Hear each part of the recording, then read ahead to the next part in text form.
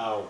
Hey, what's up guys, it's me Naren Ramesh. Today I'm going to be doing a review of the highly revolutionary and exquisite chemistry cube. When I took this puzzle out of the box, the sheer vibrance of the shades slapped me in the face.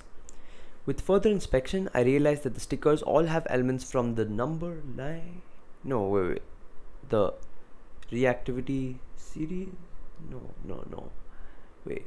The periodic table of periodicity. Yes. That has to be it, okay? Excuse me. After being blinded by the incredible sticker shades, I proceeded to turn the actual puzzle.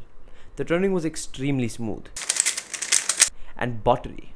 In fact, the puzzle was so smooth that when I attempted to turn my Volcalitem, I was unable to turn it due to the sheer difference in friction. The corner cutting on this puzzle is my only gripe with the cube. No matter how much you tighten the puzzle, it still corner cuts with such little force that it does turns that you don't want to do, which causes it to be slightly uncontrollable.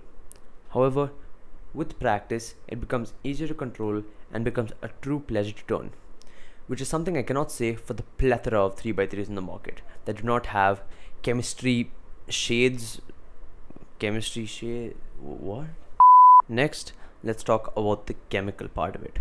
On each sticker, you have a chemical symbol along with its full name and two random numbers that I have no clue what they stand for. Please, someone help me. I'm studying for chem. Yeah, but how does that make it chemical? You might be asking, and my answer to that is that I have no idea whatsoever.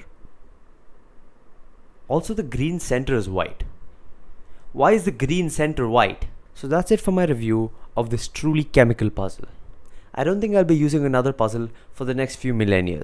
Subscribe if you haven't already, and thanks for watching. Bye.